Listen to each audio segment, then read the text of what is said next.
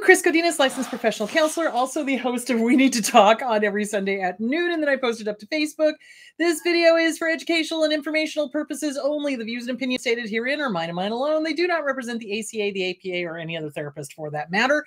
Boom, shakalaka, done. I would like to thank my sponsor, BetterHelp, BetterHelp, BetterHelp.com/Chris Godinez. They're an online therapy company. They are all over the world. So if you need to get to a therapist, go to betterhelp.com/Chris Godinez, fill out a questionnaire. They will place you with a licensed professional, master's level or PhD level in your state. So, and or if you're outside of the country, they will place you with somebody that can do international. So there is that. Hello, everyone. Oh my. Okay. So much to talk about today. I was laughing because right before I went on air, my little chime sounded on my phone or my computer for, a message. And Lucky thought it was the doorbell. He goes tearing off to the door barking. And I'm like, oh no, now I've done it. Anyway, he's calmed down. It's all good. All right. So before we dive into today's topic, which is how rude dealing with strangers when they're abusive or when they're disordered or when they're just rude or when they're just being jackwagons. We're going to talk about that. First of all, I wanted to dive into current events. So again, Maui needs your help. Maui desperately needs your help. Please, please, please, if you can donate, please donate to a good Hawaiian rescue thing. I know there's a lot of scams. Dear God, there are so many scams out there. It's not even funny. So for me, Brenda Colas and I are donating to people that we know that live in Maui or that had houses there. And we know them. So we're donating to them directly. But find and Katie King is doing the same thing. Find a Hawaiian a charitable organization. Be careful of the scams.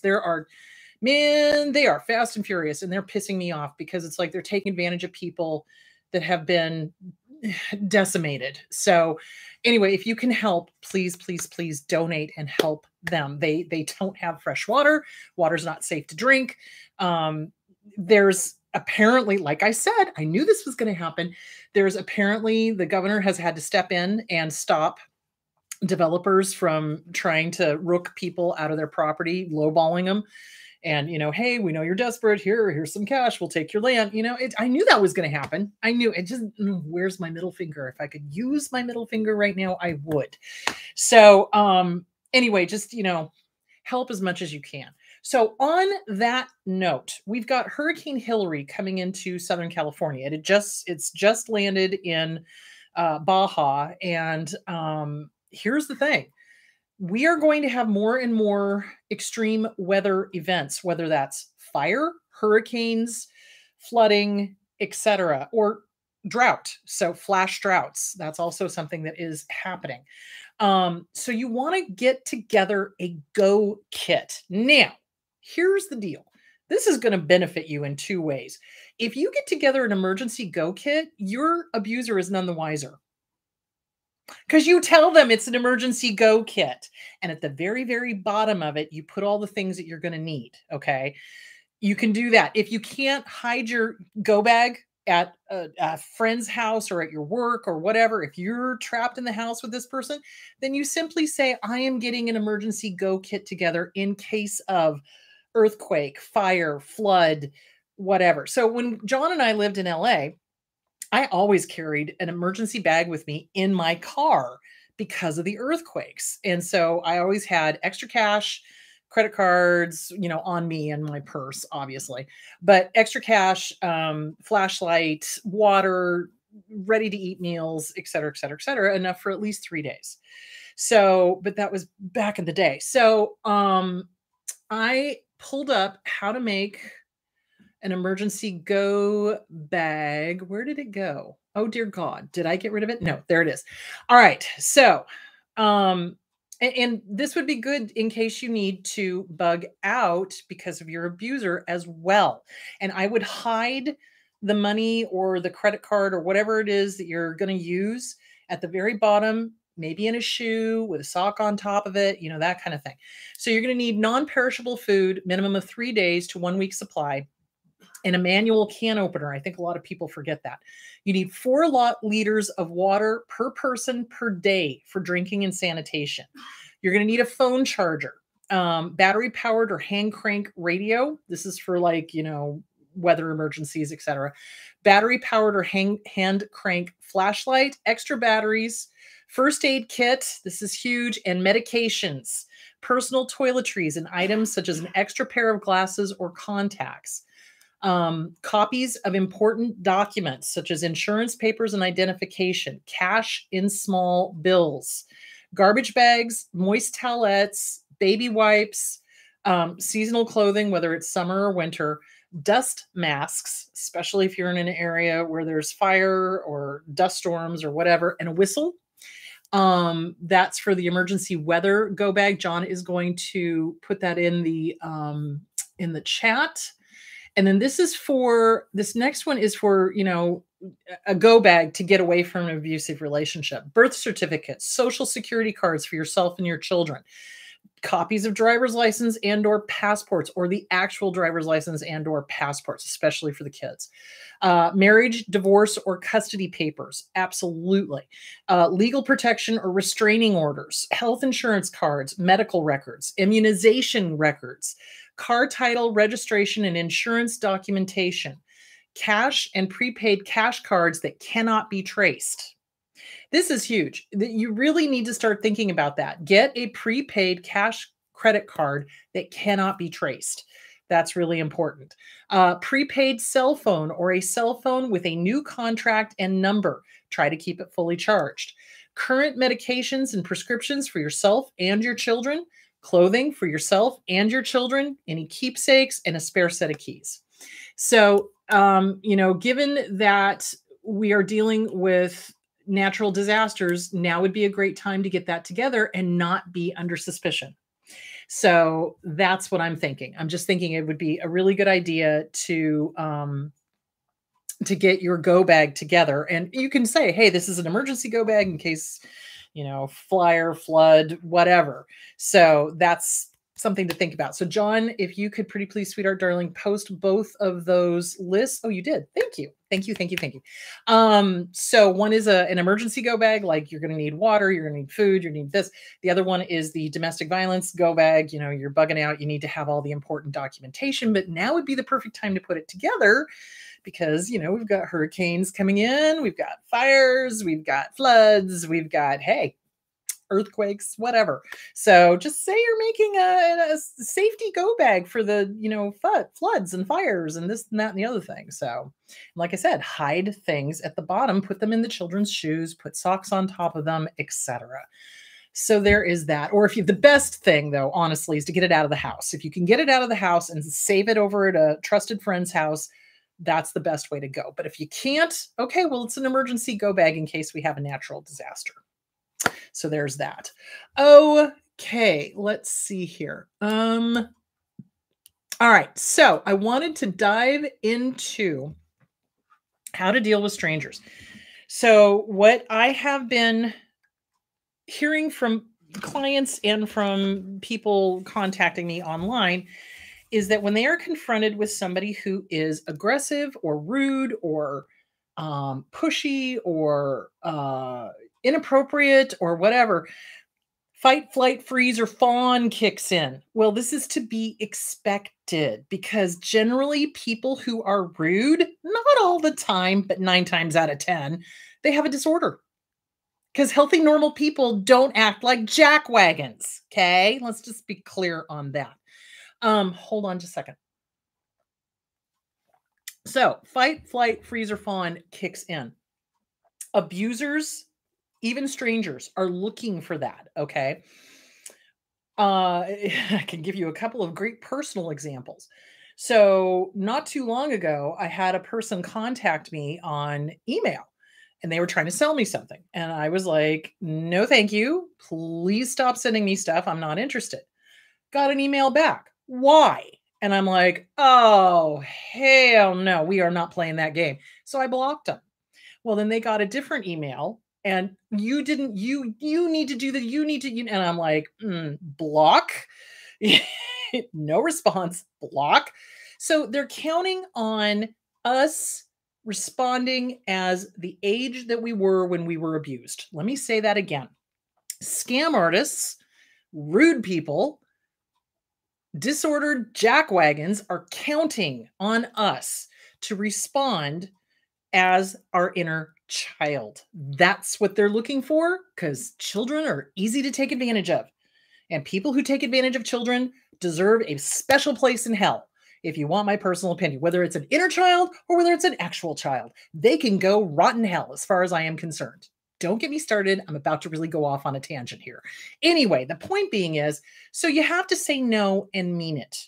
Now, if this had been a few years ago, like 20 years ago, I probably would have started trying to explain to them why I didn't want their services. Now I don't do that. Now I'm just like, oh, hell no, no is a complete sentence. If you don't respect that, you get that out of my space. You know what I'm saying? So there was that instance. Then, and I posted this on my Facebook page, we had this con artist from supposedly SRP that shows up at the door. We were expecting my nephew to come over. And so that's why I answered the door. Otherwise, I wouldn't answer the door. So the guy rings the doorbell. I answer the door expecting it to be Eli. No, it was not Eli. It was this guy scruffily dressed with this, oh, what are those things called? Notepad or the, thing that you can write on, that kind of thing. And he says, "Oh, I'm here from SRP. I need to get into your house so I can give you a survey." No. I looked at him and I said, "Where's your badge?" And he said, "What badge?" And I'm like, "If you work for SRP, every single employee has a badge with an ID and a photograph. Well, I don't work for SRP. I work for a third party." "No, you don't." Slam the door in his face. 2 seconds later, I'm not even kidding you, Eli shows up at the door. So he's like, "What was up with that guy?" And I'm like, "Oh, he's a scam artist, So, anyway, well, thank you. Thank you. I look pretty in these colors. Thank you. Purple is my favorite color. So, anyway, so that kind of, and the guy was obviously not together. But then that makes me nervous because does that mean now that they're going to be smart enough to go fake a badge from SRP? So that bothers me. So if somebody shows up to your door and claims to be from a utility company, a whatever, even if they show you a badge, you call the company first and say, "Hey, let me get the company on the phone and make sure you are who you say you are." And then 9 times out of 10, they'll, and then leave because they're not. So anyway, they are counting on intimidating that inner child. So that's why people are rude. That is why people are aggressive. That is why people are, that are disordered do what they do. So I wanted to read this article, 10 pet peeves driven by trauma. So childhood trauma. This is on Psychology Today. This is by Katie Gillis. All right. So 10 pet peeves driven by trauma. And so why we react the way we do to rude people. Being cut off in traffic or a line can trigger the wound of being pushed aside like you do not matter and are not valued or seen.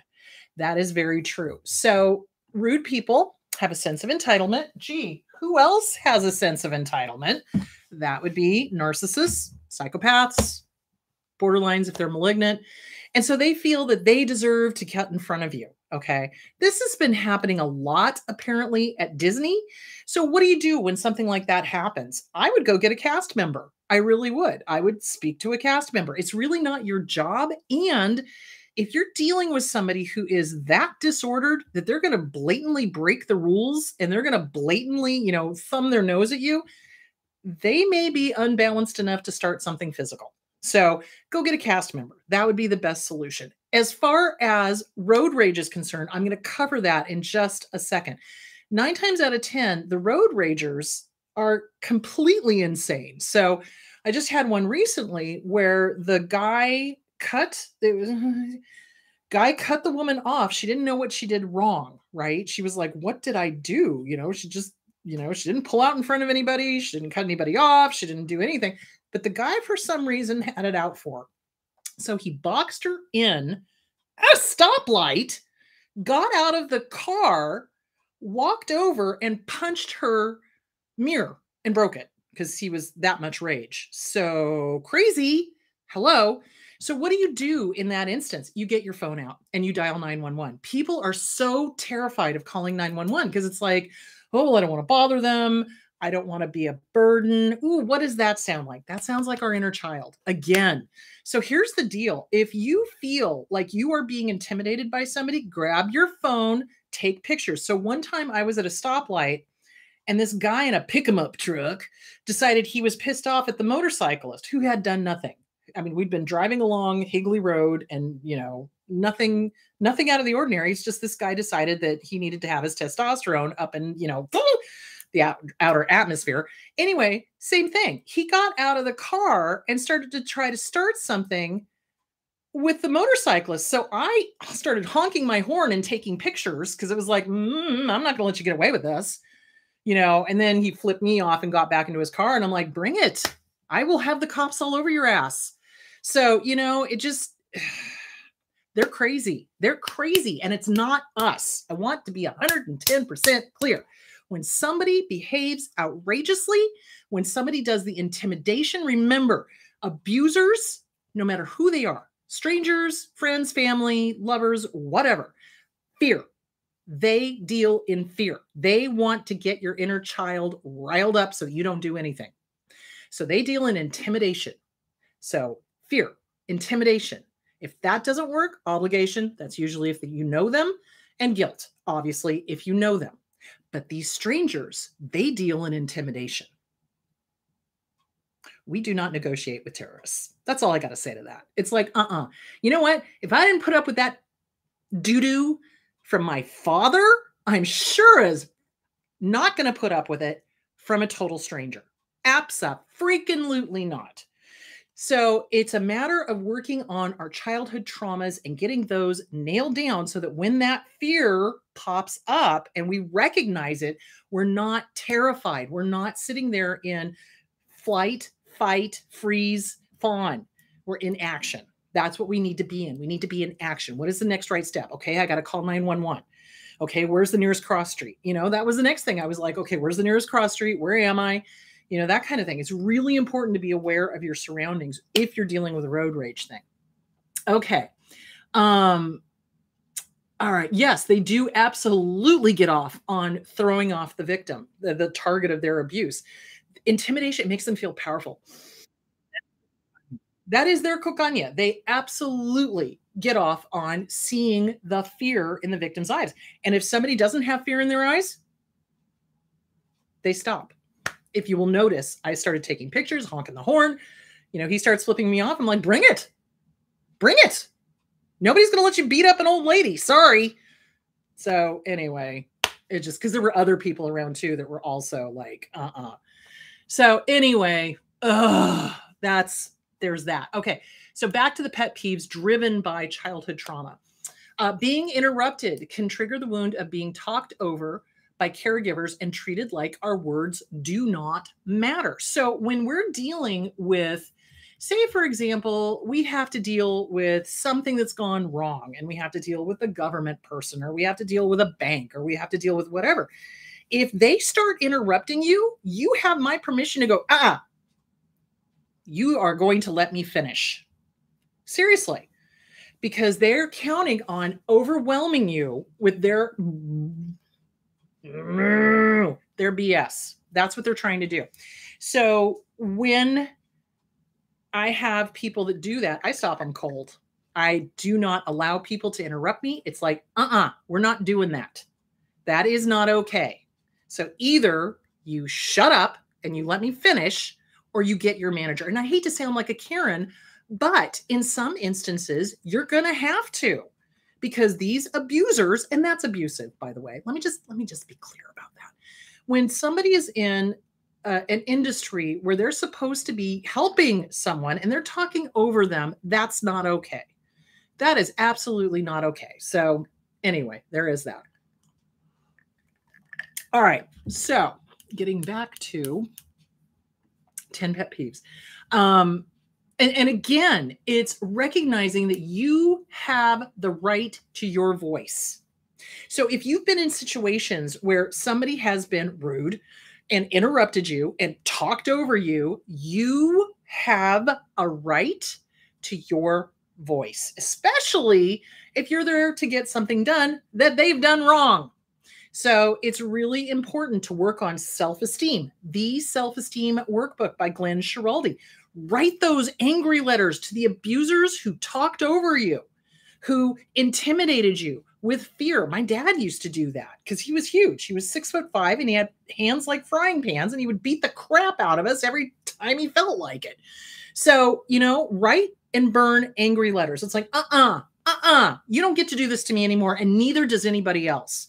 And that is your mantra. Nobody, and I mean nobody, has the right to abuse you. Nobody. And I don't give a flying rat's ass who they think they are, because they think they're important, because they think they can, because, oh, you look so sweet and kind, I bet I can push you around. Oh, test me, mother clucker. And that's exactly it. It's like they think they can push people around, but then when you really show your gumption, they back off. So work on boundaries. What will you not put up with from anybody? And these should all be absolute ironclad. Nobody is going to intimidate me. Nobody is going to talk over me. Nobody is going to try to push their way into my house. Nobody is going to, do you see where I'm going with that? So yeah. Okay. Back to the pet peeves. All right. All right. So eating a meal with somebody who is on their phone can again trigger the wound of being ignored. This I see a lot in relationships, and that's kind of a red flag. So really, this is something that needs to be talked about. It's kind of like, okay, are we going to have phones out when we're at home? Now, what I recommend is that when you're at home and you've been out busy all day and everything else, the phones get turned off, put into a basket, and you have quiet time together to talk to each other. I find it really sad that some families will actually text each other from the top floor to the bottom floor, as opposed to actually talking to each other. So it's important to have face-to-face time because that's intimate. So oftentimes when people are buried in their phone, it's because they're afraid of being intimate. So that's not okay. That's a disrespect. That is a disrespect. It is.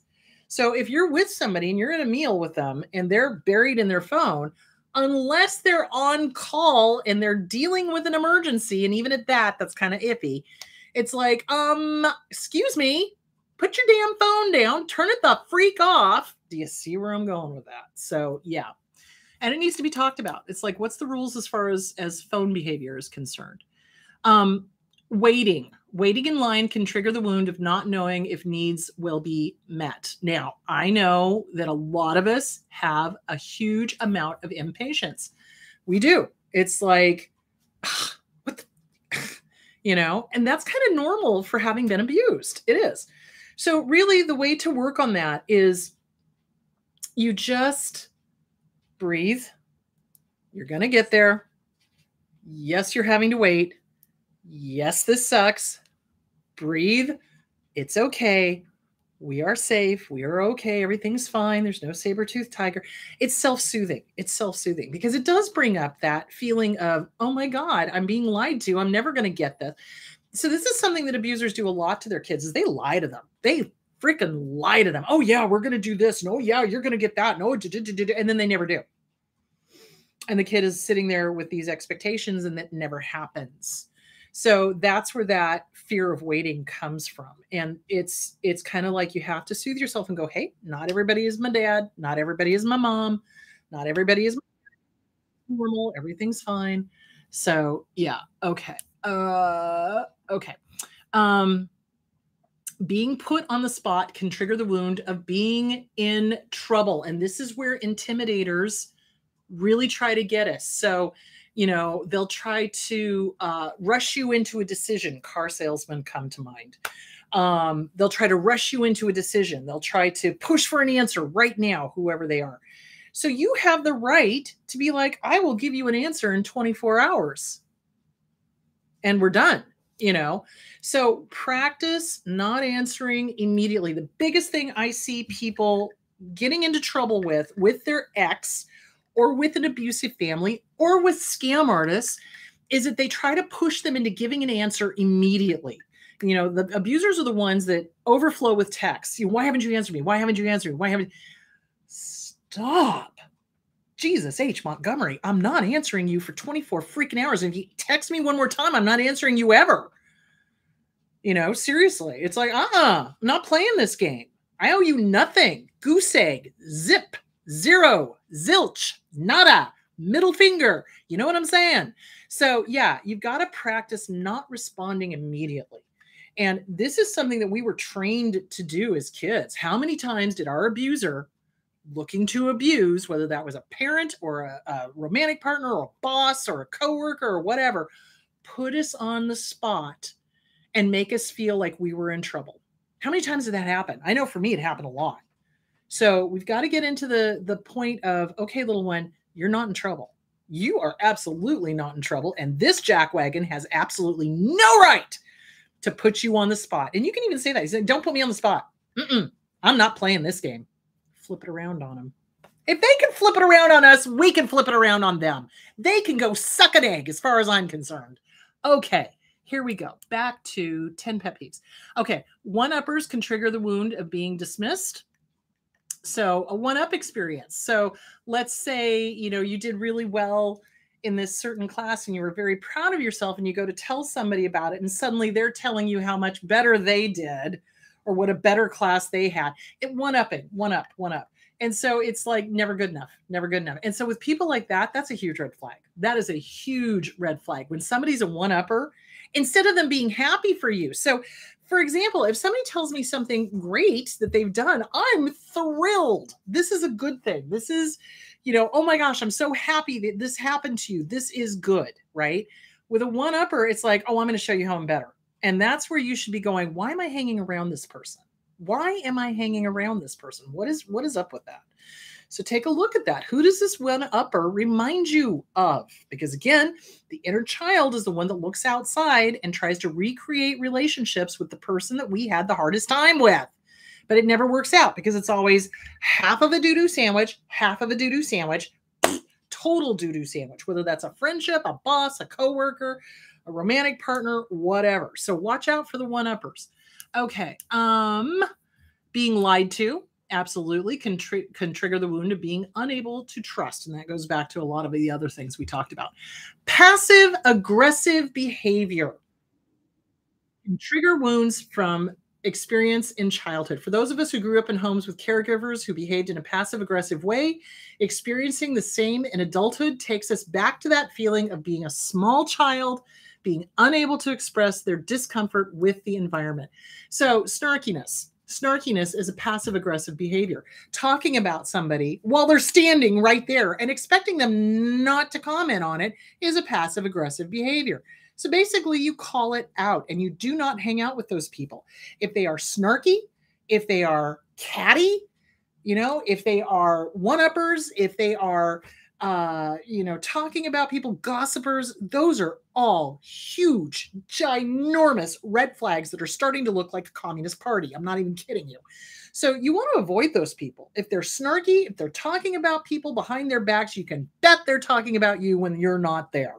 Does that make sense? So passive aggressive is how do I explain this? People who are passive aggressive are cowards. Let me just call it for what it is. They're cowards. They're unwilling to come straight out and go, I'm unhappy with this. I want this to change. This is a problem. And instead, they do these passive aggressive, drop hints the size of planets and expect people to pick up on it. And when they don't, they punish them. That is not how human nature works. That is not how communication works. That is not how healthy communication works. Let us be clear. So in healthy communications, if something is wrong, you point blank call it out. This is a problem. This needs to change. Here's what I'd like to see. Are you willing to work with me on this? And if they're not, you tell them goodbye. So passive aggressive comes from a place of coward. They're cowards. They're absolute cowards. And they're shocked when you call them out on it. So I had family members that would do that. They would talk about me and I'd be standing right there. And I finally just went, I'm right here. I can hear you. If you have something to say, you come and say it to my face. Oh, well, and then they would backpedal and leave. And I'm like, good. Bye-bye. So yeah, we do not tolerate terrorists. They're terrorists. They're trying to make you feel less than. Being teased can trigger the wound of having boundaries violated. Absolutely. And there's a difference between gentle teasing and just mean. So mean teasing is sadistic. It's cruel. It's with the intention of harming and hurting. So you want to get rid of those people. You do not want them anywhere near you. And abusers love to hide behind, oh, I was just teasing. Oh, I was just kidding. Things said in jest are very often meant, especially if they're cruel. If it's just gentle teasing, that's a little different. But if it's like it hurts you and they know it hurts you and you've told them that hurts you and they do it again, they can hit the road, Jack, and they can come back no more. You know what I'm saying? So that's what you want to do. All right. Okay. So that was the 10 pet peeves that are based in childhood trauma. Okay. 9 ways to handle rudeness.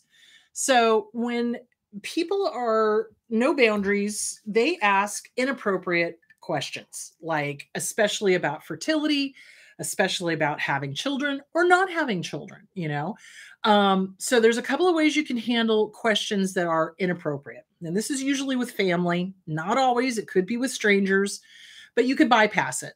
You could say something like, thank you for asking. I have no answer as yet, which is way nicer than what I would be. The thing that I do is when somebody asks me an absolutely inappropriate question, I just go, wow, thanks for asking. I'll literally make that face.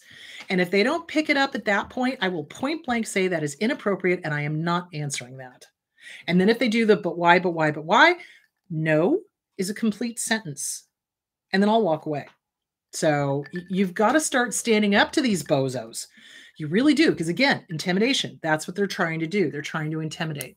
Okay. You could reply with a question. So like say, for example, someone asks you again, an inappropriate question, you ask them an inappropriate question. You could do that. I don't believe in playing games. I would simply say that's inappropriate. I'm not answering it. You could change the subject. So when somebody asks an inappropriate question and they're not getting it, I'll be like, hey, how about them Dodgers? And if they still don't get it, I leave. Okay, you could return the question. You could script the exchange. So in other words, you kind of let them know that it's inappropriate and what you expect from them. So sometimes I see people do something along the lines of, if somebody's inappropriate and asking, well, when are you going to have babies? They'll say something like, stress causes a lot of problems with infertility, and constantly being asked about it is very stressful. So again, you're kind of letting them know. You know what I'm saying? So there is that. Although, again, I am always for the direct route. I am always like, that's inappropriate. I'm not going to answer that. Okay. You could also feign that you don't understand. So that's often what I do when I have to be on the stand. I don't understand the question. Can you please reframe it? It's like you just play dumb. Okay, so this one is 10 things to know about road rage. All right, road rage has absolutely nothing, 9 times out of 10, to do with the target of the road rage. Isn't that interesting? Now, here's the deal. Sometimes people do stupid things. Sometimes they pull out in front of people. Sometimes they cut people off. Sometimes, a lot here in Phoenix, they don't use their turn signal. Don't understand that one. It's like we're all supposed to be psychic and just, oh, they're going to get into my lane now. No. So they don't use their turn signal. That drives me crazy. So being upset at somebody doing that is normal. I just want to be clear with that. There are multiple times when I have to drive that I will comment on other people's driving skills or lack thereof. But you don't want to get into a pissing match with a skunk. Let's just be clear. Because remember, a lot of those skunks out there are cuckoo for Cocoa Puffs and they're dangerous. So, all right. Road rage. Okay. High anger drivers engage in dangerous behaviors such as hitting or nearly hitting other vehicles, speeding, swerving through lanes, tailgating, and running red lights. They scream, swear, honk the horn incessantly. You just want to avoid those people. You cannot make that a better situation. High anger drivers experience more anger throughout the day as well. They are usually abusers. I hate to break it. They have stress at home. They enter the car angry, and they express this anger by acting impulsively on the road. High anger drivers report more near accidents and more speeding tickets, which is not surprising. The intensity of the aggression responses hinges on perception. A greater response can be elicited if the high anger driver feels that the others are deliberately aggressive, with resulting retaliation felt as justified. So, like the guy that got out and punched the woman's rear view mirror, or the guy that got out of his truck and tried to take on a motorcyclist who had a helmet on. Don't know what he thought he was going to punch. So yeah, they feel justified. They feel they're entitled to their anger. Who does that sound like? Yeah. So you road rage people are crazy. What to do if you are a victim of road rage? Stay calm. If you become a victim of road rage to someone else, you may want to stay calm. It might look like a dumb move, but trust me, it will save you a lot of trouble. Place a phone close to your ear or dial 911 so that they can see it. You may not be talking to anyone on the phone, but the aggressive driver might think you are calling the cops. Better yet, contact the cops to alert them to what's happening, but remain focused on the road. Retain crucial information. So if you can, take a picture of the license plate, memorize the license plate, et cetera, et cetera, et cetera. Do not get out of the car. Don't roll down the window. Nothing. When facing road rage, your car is the best possible protection. You should lock the windows and do not allow anyone to get close. Do not risk getting out of the car, as the other person might hit you either physically or with their vehicle. Do not go home. My suggestion would be to drive to your nearest police station or fire station, because there's usually a police car there too. So if there's no police station near, drive to a fire station. Absolutely. And come in hot, honking the horn and everything. So yeah, you want to be very, very, very careful with those people. Get off the freeway. If you're on the freeway during a road rage, get off. And if you're not on the freeway, you may want to get on. Just like you, the angry driver was moving to a destination. Getting on or off the freeway affects the person, and they may back off, or they may not. Because if they are really, truly crazy, they will follow you miles out of their destination because they're that angry. So remember, when you're dealing with somebody who is cuckoo for Cocoa Puffs, their rage knows no depth. It's infinite, and they will go for miles. They will. So you've got to be careful and be prepared to call 911. Okay. If you realize someone is harassing you, you may stop the car. Often the individual will stop to try to escalate the road rage. That's the time to take off and leave them there. Or once they see you stop, they might reconsider and speed off themselves. I don't know if that's such a great one. Draw attention to yourself. Flash your lights, honk the horn, do anything you can to attract the attention of other people. Onlookers may call the police, probably not. Call the police yourself. It's always good to avoid being the cause of road rage. Protect yourself from other people's furies and know what to do if you are the victim of road rage. So there is that. All right. One last one, and we'll get to the questions. What to do with how to handle hostile and confrontational people. Stay safe. The most important priority in the face of a confrontation with hostile individuals is to protect yourself. If you don't feel comfortable with a situation, leave. 110%. You are under no obligation to sit there and take abuse from anybody. And I don't care who the frick they think they are. Seek help and support. Contact law enforcement if you have to. Should you decide to deal with the aggressor, consider the following skills and strategies. Keep your distance and your options open. Not all confrontational and hostile individuals are worth tasseling with. Your time is valuable, and your happiness and your well-being are important. So here's where I see people getting into trouble. So that very young sense of justice. Well, this isn't fair. I'm going to make them see. I'm going to get them to understand. No, you're not. You know why? They're crazy. They are the big cray cray. I cannot emphasize that enough. They are cuckoo for Cocoa Puffs. There is no there there. If there was a there there, they wouldn't be jackwagons. Does that make sense? So the sense of injustice, and I'm going to make them see it. I'm going to get them to see it, and da da da. Stop. Just freaking stop. They're never going to get it. Stop. Just stop. Seriously. The only time you want to engage is if it has to do with the well-being of your child, and only through email, our family wizard, or text, so that you can show that they're a lying sack of doo-doo. You do not want to do phone calls. You do not want to do anything that could possibly be filmed or edited so that you look like you're the aggressor. So absolutely not. Stop. Get your inner child in check. The Inner Child Workbook, Catherine Taylor. Recovering Your Inner Child by Lucia Cappuccioni. Both of those are great books. Get them, work them, do it. One is experiential, one is more cerebral. So whichever one works for you, get it and work it. Because the person that's continually engaging with the ex, or engaging with an aggressor, or engaging with somebody who's absolutely batshimomo crazy, that's not the adult you. Let me just say that again. That is not the adult you. An adult would look at that situation and go, you cray-cray, I'm out of here, bye. You know, and you can just stew on your own petard. Thank you very much. So, but the inner child is the one that goes, but, and you've got to be like, girl or guy, we're not playing that game. They're crazy. They're never going to get it. Me engaging with them is only giving them more ammunition. Stop. Stop. So there is that. Okay. Keep your cool and avoid escalation. One of the most common characteristics of confrontational and hostile individuals is that they project their aggression to push your buttons and keep you off balance. By doing so, they create an advantage from which they can exploit your weakness, which is fight, flight, freeze, or fawn, because you're now your inner 2-year-old or 4-year-old or 10-year-old or 12-year-old. If you are required to deal with a difficult individual, the most important rule of thumb is to keep your cool. The less reactive you are to provocations, the more you can use your better judgment to handle the situation. Gray rock. So no matter what they say, no matter what they do,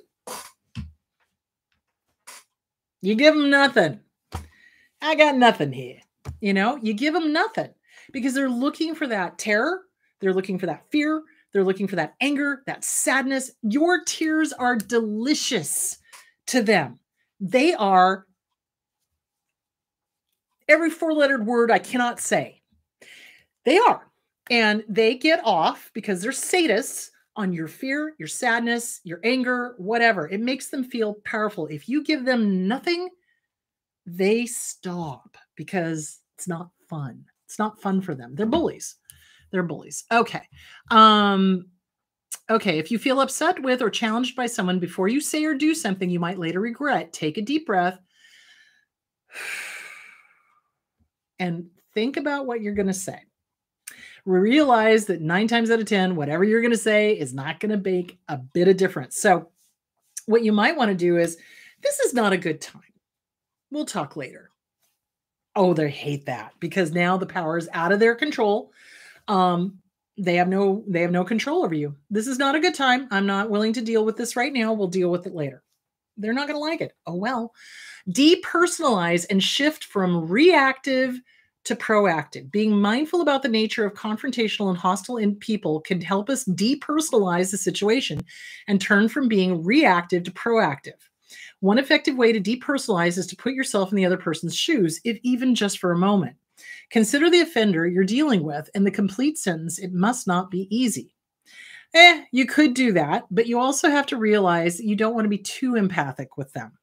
So what I like to do is I like to remind myself, this person's anger is not mine.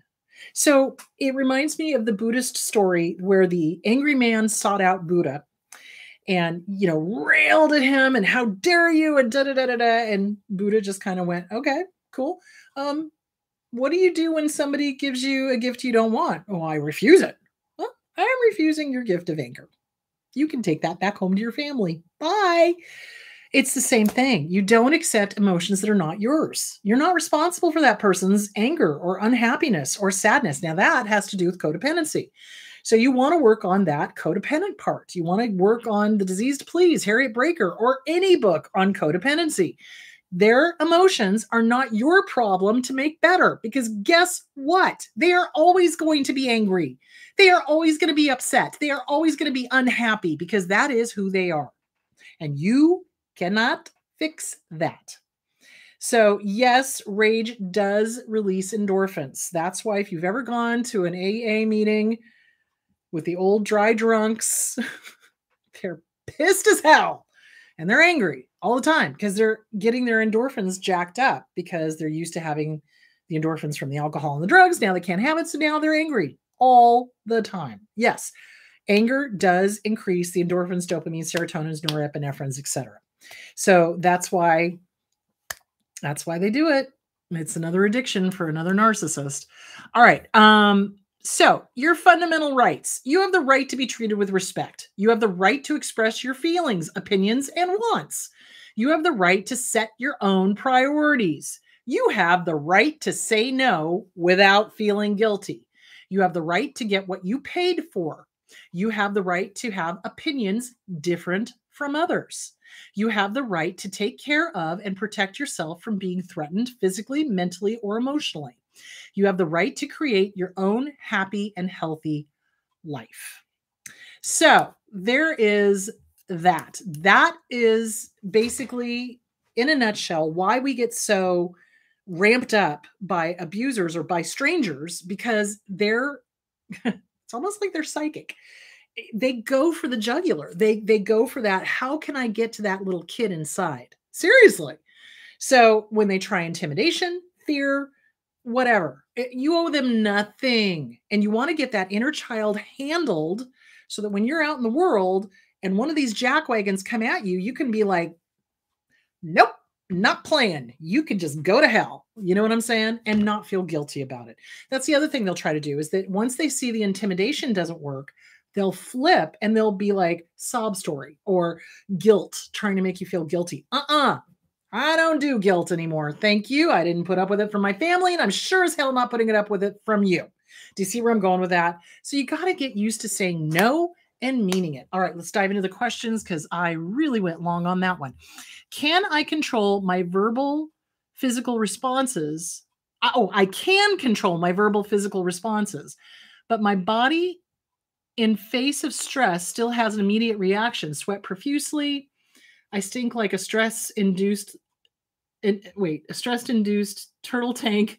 Do I just breathe when I'm being or perceived to be attacked? How do you calm yourself? Yeah, breathing is your friend. So remember, when a threat comes in, the amygdala cannot tell the difference between a real threat, an imagined threat, an emotional threat, whatever. It's all the same. So the best thing you can do is to breathe. Why? Because the amygdala freaks out, tells the hippocampus, hypothalamus, oh my God, we're in danger, right? So now we're starting to tense up, and that's when we start sweating, okay? Because the cortisol is being released through the body. So then the next step is that then these two guys are like, oh my God, okay, we got the cortisol, oh my God, oh my God. So now we're not breathing, right? No oxygen, CO2 flow. That tells another part of the brain that's a little further down on the brainstem, oh my God, we're going to die. There's no oxygen. That tells the adrenal gland to release all of the adrenaline at once. So now we're shaking like a leaf, sweating. Oh my God, oh my God, oh my God. And then we either go into a panic attack or a rage attack, one of the two. So your best bet is to breathe. Absolutely. Be aware of, are you holding your breath? Because we do. When we're faced with a threat, we have a tendency to go, and we hold our breath. So you want to breathe. You want to breathe. So, and the best thing to do is continue to breathe, even in the face of somebody being in your face screaming at you. Now, when I worked at the homeless shelter, I had drug addicts, alcoholics, etc., get in my face and try to intimidate me. And I would just, on the inside, I was freaking the frick out. I was. But on the outside, calm, cool, collected. Are you done? Sit your ass down. Yeah. No response. No fear. They were looking for fear. They were looking for fear. So you breathe. You just breathe. Your body is going to respond. Okay? It is. It absolutely is. You've got to master that. You've got to be able to breathe, keep that gray rock going, and not see them, not let them see you freak out. As soon as that incident was over and I was done with the class and got them out of the room, I turned to my partner and I literally broke down because it was terrifying.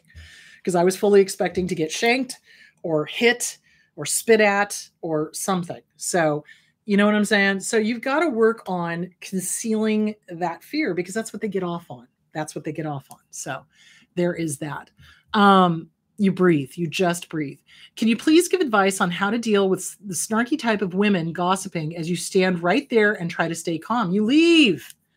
You just leave. If they're coworkers, you just leave. If they're not, if they're snarky and they're nasty and they're, passive aggressive and they're talking about you, you can do a couple of things. You could confront them, which is probably what I would do because I genuinely don't give a flying rat's ass, and I would confront them.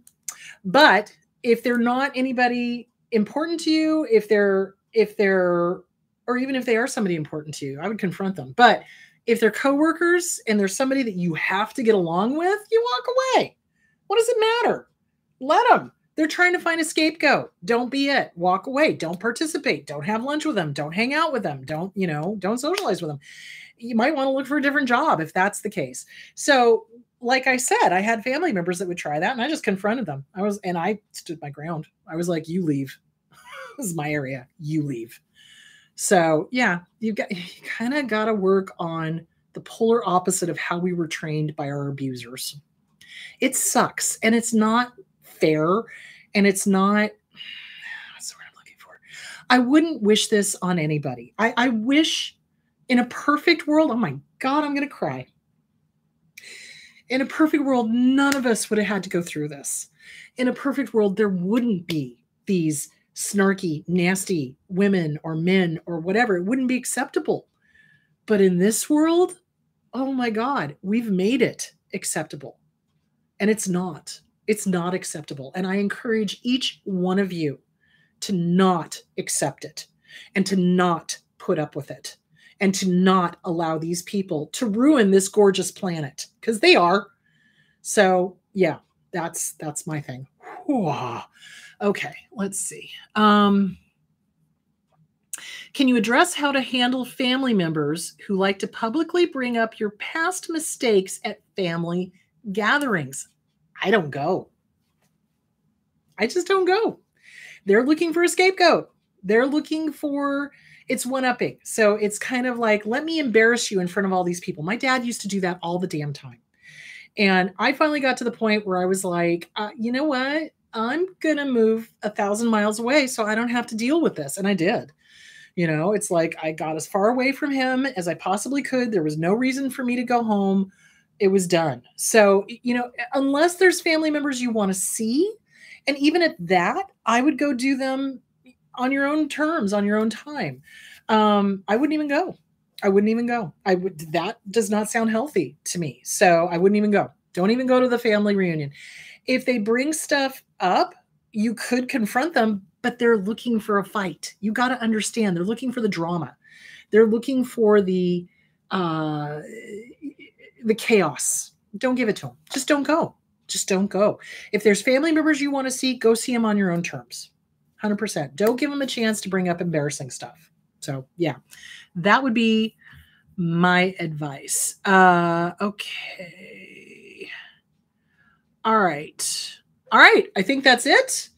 All right, you guys, have a great week. Let me see what I am talking about next week because I forgot to look it up because wasn't thinking. Okay, hold on. August shows. That's what I'm looking for. Okay. Okay. On the 27th, we're going to be dealing with hoarding. Too much stuff. We're going to talk about hoarding. So on the 26th, I want to remind you guys, I'm going to be in Salt Lake City. I will see you guys in Salt Lake City. There are still tickets available for Salt Lake City at chrisgodinez.com. So if you are interested in coming to the meet and greet at Salt Lake City, go to chrisgodinez.com. The tickets are available. I will be there on the 26th. And then on the 27th, we will be talking about hoarding and why that is a trauma response. So we're going to deal with that. All right, my loves, you guys go be awesome. Have a great week. Drink plenty of water. Get your go bag together. because there's lots of natural disasters. I just think it's a smart idea to have a go bag regardless. And then, of course, you can always use the excuse that, oh, this is the family go bag, and it's not. So, anyway, there that is. All right, you guys, be safe, and I will talk to you next week. I'll talk to you on Wednesday. Bye.